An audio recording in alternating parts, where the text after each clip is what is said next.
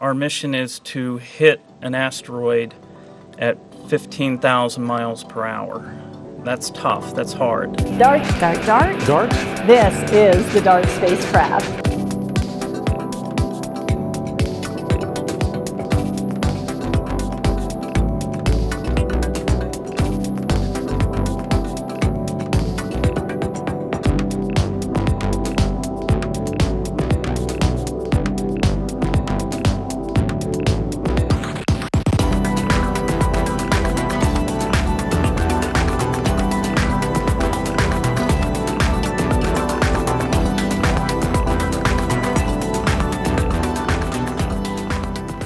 We can't really predict the angle of impact onto Dimorphos that well. It's really going to depend on what Dimorphos actually looks like, and we're not going to find that out until the last, well, let's be honest, last 20 seconds.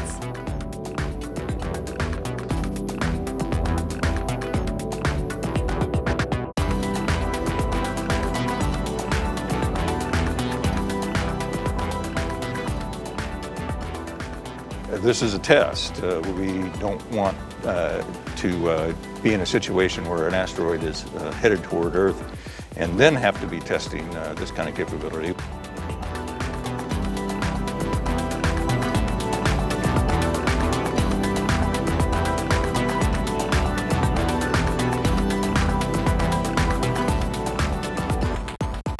Of all the near-Earth objects that we know today, none of them is a threat within 100 years or so.